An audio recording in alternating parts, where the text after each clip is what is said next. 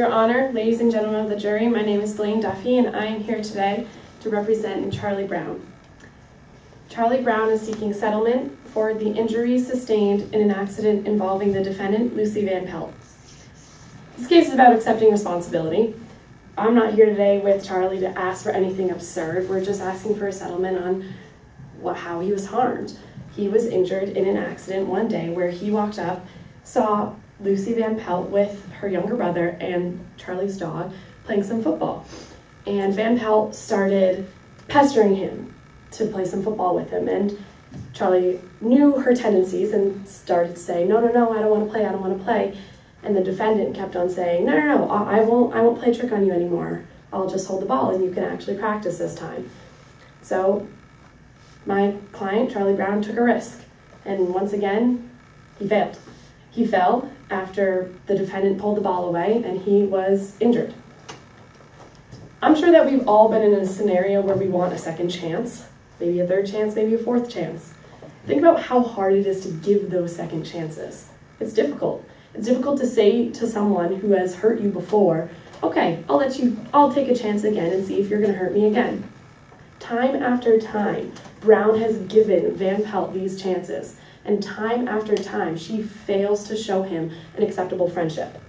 He brushes it off and says, okay, maybe sometime she'll be nice to me. But this was the straw that broke the camel's back. This day, it has to be stopped here, because at some point, if VanPelt just keeps hurting Brown, where is it going to end up? Brown, the injuries could get much worse. Right now, he has back injuries, and he's to start seeing a psychologist because of all the mental abuse that he has gotten from VanPelt. He doesn't want to put up a stink, and he doesn't want a huge trial. He just wants this to be dealt with. He just wants it to be over. So I have two witnesses today that will be able to tell you what happened. One is the defendant's younger brother, and one is Charlie Brown's dog. They will not only be able to tell you what happened on that day, but they will be able to tell you about the general trend in the relationship between the defendant and Charlie Brown. And the defendant will come up here and say, oh, but this contract that I signed, it means nothing, it's not notarized. But that's not, it's the principle of fact. There was something that was signed, and there were witnesses to it, and VanPelt should be responsible for her actions and how she signed something and went against it. And like I said before, my client, Charlie Brown, is not here to seek millions of dollars so he can go to the Bahamas on this money that he's going to win from this case. He's seeking money to pay for his doctor's appointments.